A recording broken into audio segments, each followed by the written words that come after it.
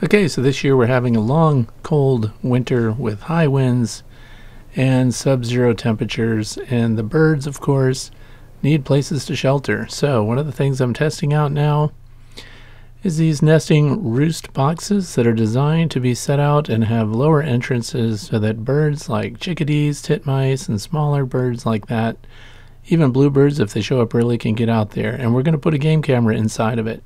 This one has special lensing, so it focuses to a distance of just 18 inches, and we're putting together a 30-inch long box. Just happen to have this scrap wood laying around, and that's what I'm going to use to make it. So it's a mixture, kind of, there's some pine here, there's some oak, and we're using these hot glue sticks. This is hot glue by Gorilla, and it's supposedly good for all weather conditions. Now, by the time I'm making this video, it's already been out since December, so I'm confident that it holds. I'm also using this high temperature industrial commercial grade hot glue gun. This thing worked really well too. I have a smaller, cheaper version, but it does not keep hot fast enough to keep the hot glue flowing when you're doing a larger project like this. These are adjustment screws that come with it that I did not use. You have a removable plate that supports it here when it's standing up. I take that off. This is the rough fit up here, and you can see this is rough cut lumber. And then I took these 3/16, I think, diameter dowels, cut them off, drilled holes, stuck them in again with hot glue, and we're going to run these on either side so that these are perches for the birds once they get inside the shelter.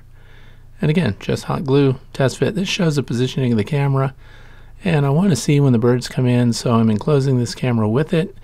And its perfect focal length is about half the distance. I also put predator guards on here. These are 1.5-inch diameter holes, and as you can see, there are 2 of them, and they're down low so that the birds can get in and out, and the birds that are seeking warmth will be up in the higher parts of this roosting box. And I'm using any loop AA batteries here. Those are high power batteries that should last a long time. And going into setup here on this Bushnell.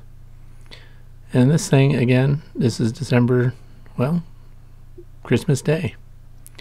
So we're just going to get it out there.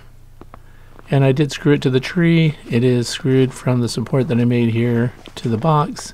And every joint on the box is nothing but hot glue. So I want to see how well this is going to hold up. I'm going to put this thing together and close off the end with a zip tie. Actually, several zip ties connected together. And to push it in, I did put that little stopping piece in there, but it does fall forward if you're not careful. And then we just put the end piece on here, and I glued a little tab on the end of it so that I could use the zip ties to hold it in place. And I have little eye screws here on the sides. We'll get these. I think I put 3 zip ties together so that they would cover the whole back side of it.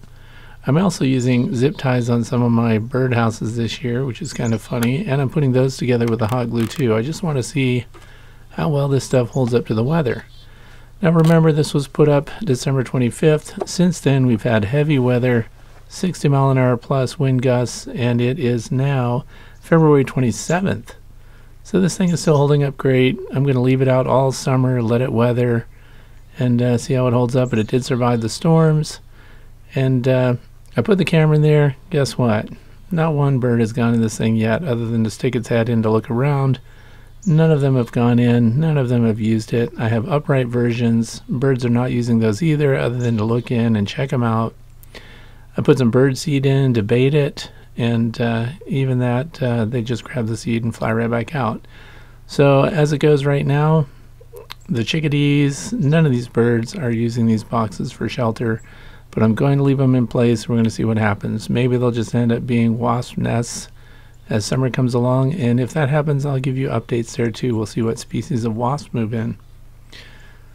So what we get out of the whole thing basically is you can use hot glue by Gorilla for construction of these boxes, and it holds fantastic. Rain, wind, snow, freezing temps.